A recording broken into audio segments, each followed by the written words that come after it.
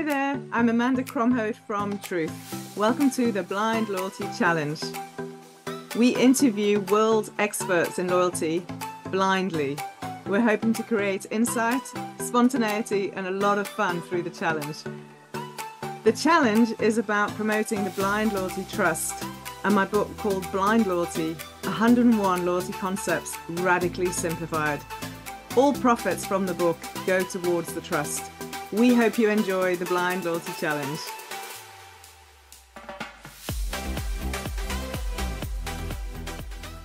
For our next Blind Loyalty Challenge, I have the absolute honor today to chat to Oscar Rank. Now, Oscar is a loyalty and customer engagement expert based out in Canada, a long way away from where I'm based in South Africa. So we're on some good time zone differences here. So Oscar, welcome to the Blind Loyalty Challenge.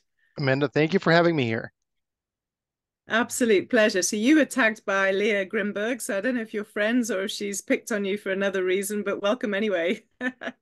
Well, she picked me for a good reason. I worked with her for Leah, and we had a great rapport. And we're both passionate about loyalty, so this is a great chance to kind of jump on here and do what I can do. Yeah, well, it's going to be a lot of fun, so don't worry. It's all just for good fun. So straight into it. So chapter 70 of Blind Loyalty is about grocery retailing loyalty.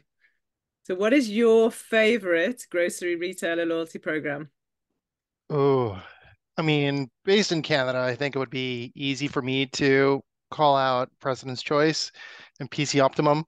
PC Optimum is by almost definition now the largest loyalty program in Canada.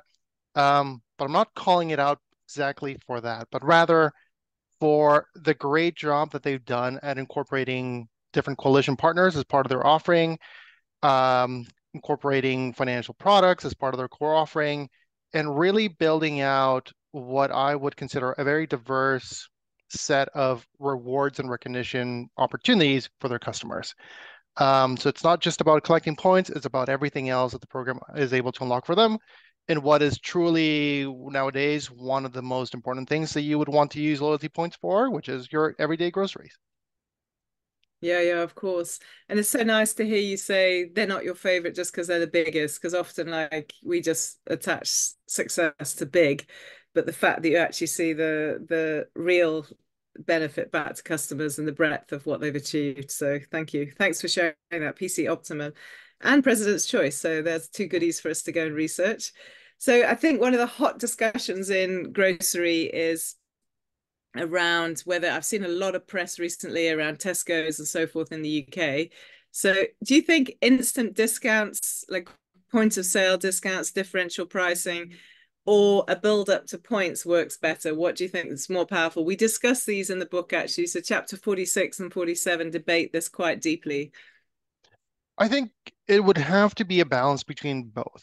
And the reason why I think it has to be a balance, different customers react to different value propositions.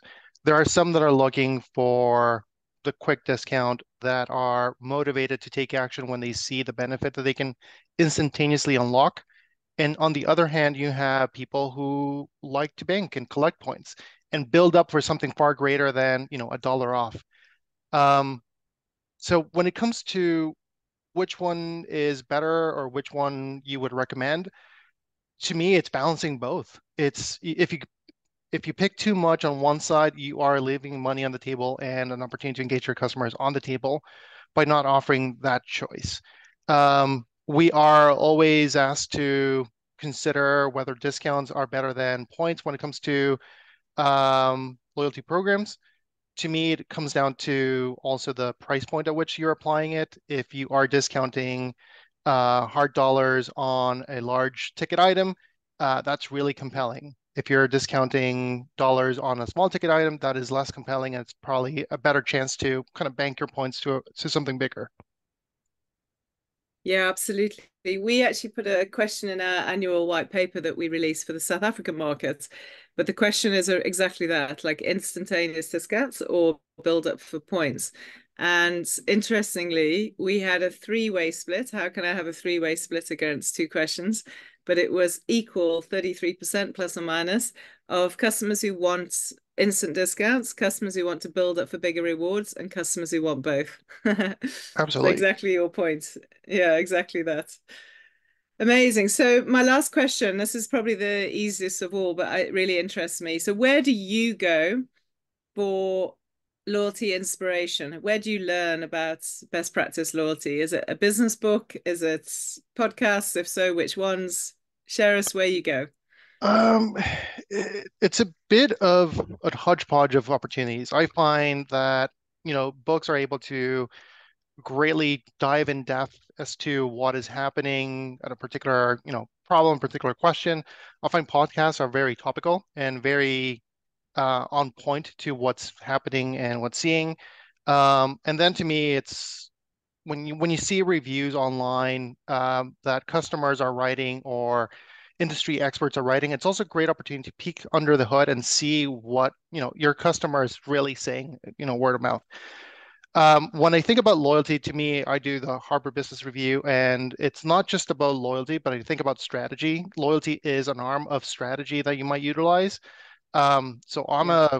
well, my Spotify Wrapped campaign actually told me Yeah. I'm in the top 3% worldwide when it comes to the Harvard Business Review kind of loyalty and strategy Okay. podcast. So it seems that I'm consuming far more than the average Joe is out there. But to me, it's just an opportunity to kind of zoom out and think about strategy as a whole. And then how do you apply it on a loyalty value proposition or loyalty value chain to really drive the type of engagement and interactions that you would need from your customers? Yeah, absolutely. That's cool. We all have a good Spotify wrap at the end of it comes at the end of November, doesn't Genius. it? So yeah, it's absolutely. I mean, the discussions I've loved is how actually, if 99.9% of loyalty companies could learn how to do that level of personalization, what a better experience all loyalty programs would be able to deliver. So great. I don't listen to Harvard Business Review on a podcast, so that's a goodie for me to take up, and hopefully a goodie for everyone else listening to this. So, Oscar, thank you. Who would you like me to challenge next? I would like to nominate Andras Lazar from BMO.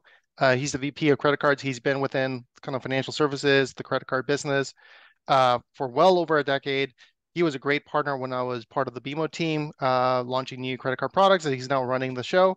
So my nomination goes out to him. Hopefully, he is up for the challenge. Yeah, wonderful. Is he also based in Canada? He's also based in Canada, so the time zone will work in your favor. Beautiful. I'm creating a new network of folks in Canada. I'm enjoying that. Oscar, thank you ever so much. You're a superstar, and I like the insights into grocery retailing. I appreciate it. Thank you. Thank you, Amanda. Appreciate the time.